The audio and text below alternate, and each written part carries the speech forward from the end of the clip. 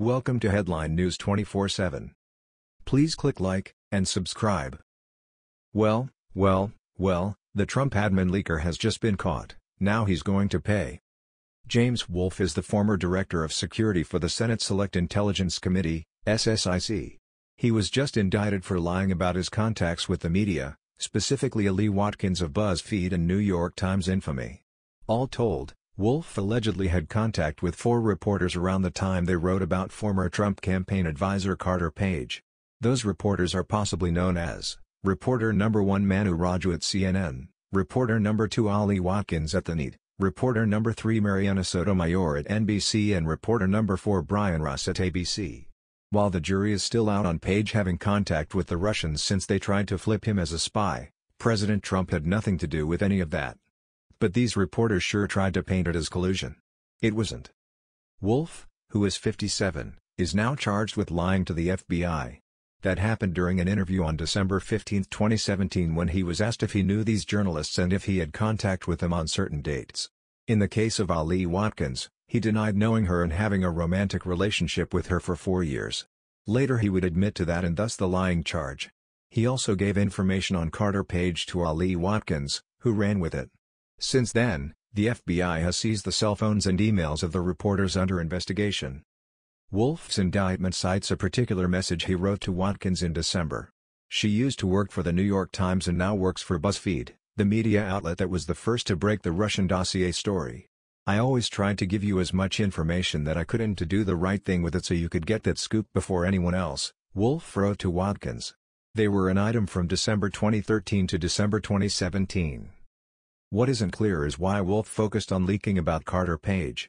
It is probably because he was the closest thing they had to a connection to Trump over Russia.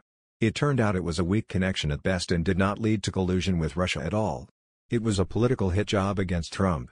Wolfe was arrested on Thursday. Carter Page did not publicly comment on all of this because he is currently traveling.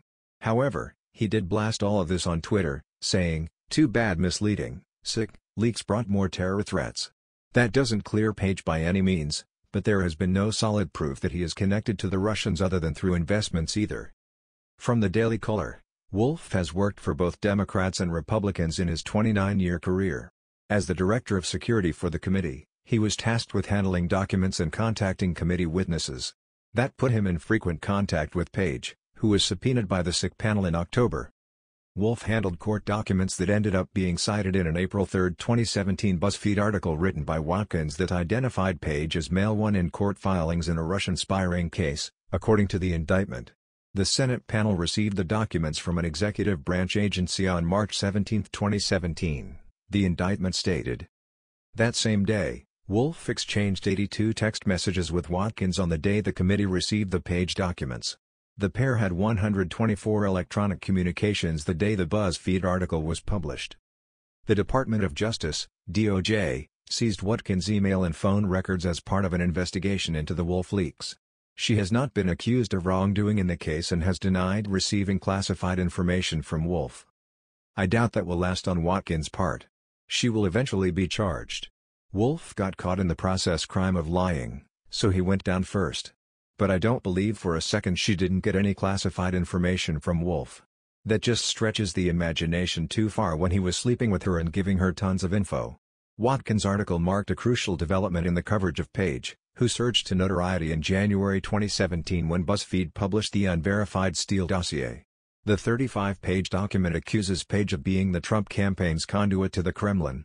Page has vehemently denied the allegation and BuzzFeed has not produced any evidence supporting it. I may not trust Page, but there is no way Trump and his campaign had any connection to the Kremlin. That's why they can't prove it. Watkins' article was the one that outed Russian agents who were reaching out to Page in 2013 in the alleged recruitment attempt I mentioned previously. The FBI queried Page very closely on his ties with a Russian intelligence operative named Viktor Podobny. But they evidently didn't find much as they never charged Page. Podobny was charged alongside 2 other Russian nationals with acting as an unregistered foreign agent of Russia. Page met Podobny at an energy conference in January 2013 and later provided him with academic papers he wrote about the energy business.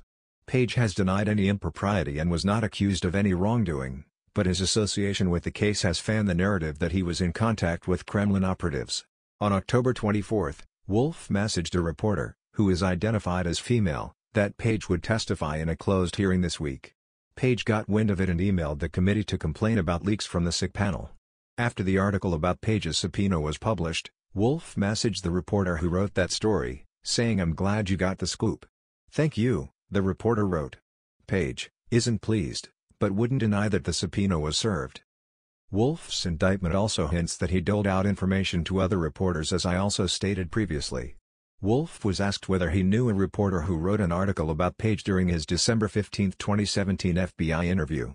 Wolfe initially denied having contact with the reporter, but the FBI discovered he talked to the journalist at least 5 times between December 2015 and June 2017. That's where perjury comes into play here. The article was written by 3 reporters and is not identified in the indictment.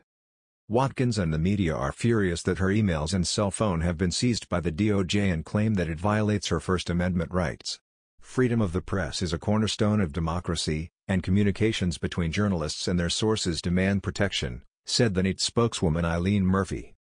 Ben Smith, the editor at BuzzFeed, also defended Watkins' reporting on Carter Page's Mail 1 revelation. "I am baffled that the FBI and Justice Department are going to these dangerous lengths over a story that points to public court documents that describe Russian spies approaching a Trump advisor, who himself is quoted confirming his role in the episode," Smith told the Daily Caller News Foundation. However, what they don't tell you is that Page was allegedly also working for the FBI to expose these Russian spies. Smith declined to comment on Watkins' sourcing in the middle of an unjustifiable leak hunt. He did not address whether it was proper for Watkins to have a relationship with a Senate staffer on a committee she was covering as well. Watkins told BuzzFeed about her relationship with Wolfe, according to the NET. "This is a national security issue on multiple fronts, and the feds see that as superseding First Amendment rights in this case. That is something that the courts are going to have to decide, and it may indeed go all the way to the Supreme Court. I have no doubt that the price Wolfe will pay is a prison sentence over this. The FBI and the DOJ may make an example of Wolfe, but there are a lot more leakers out there to be caught." That was the news. We thought you might be interested in knowing about this. Please click like and subscribe. Thank you.